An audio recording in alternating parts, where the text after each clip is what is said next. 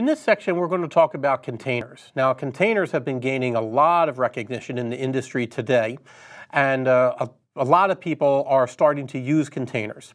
So I want to focus on exactly what containers do for you and don't do for you, and ways of thinking about using them. And I want to be crystal clear on the terminology here. There are container images, and then there are containers, which is a running instance of an image. So let's walk through this. A container image, it is immutable. That means once you create the image, it is set in stone and it should never change. Okay?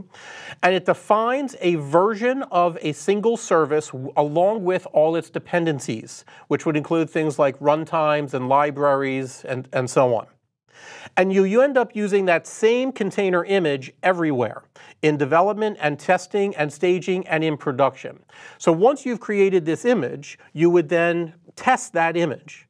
And then that same image would go to staging and production. And because it's immutable and because it is self-contained, right, the testing should go easy, it's self-contained, and because it's immutable, it should be the exact same thing that you're running in all these different environments.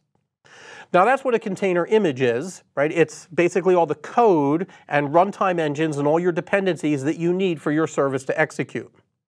Now a container itself is a running instance of a container image, and the container is an isolated environment, meaning that what happens within a container shouldn't have any effect on any other containers or virtual machines or physical machines that you have running in the data center. And multiple containers or services, they can run side by side, as I was just saying, within a single PC or virtual machine. So let me show you some graphic images here to help make this clearer.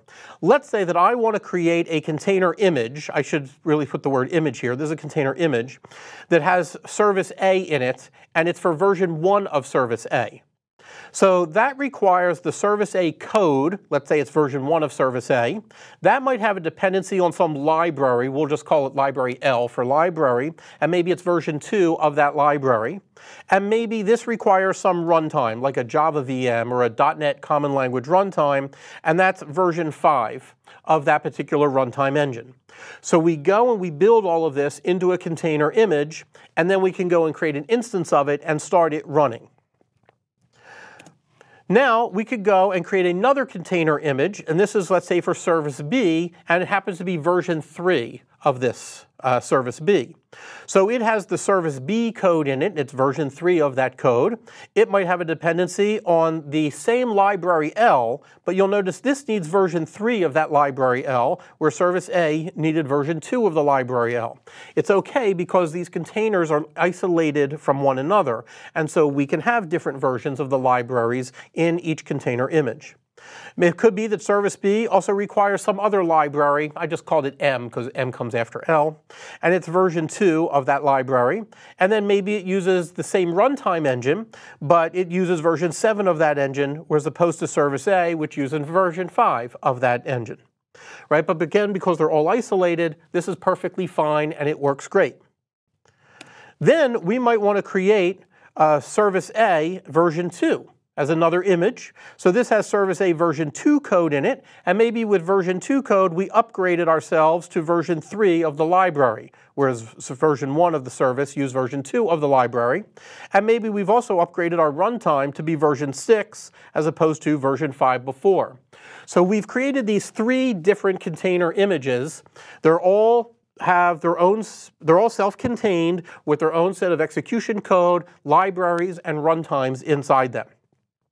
And now that we have created these 3 different images, we could actually create 3 different containers, each running each of these images, and we can run them all on a single personal computer or virtual machine, all side by side.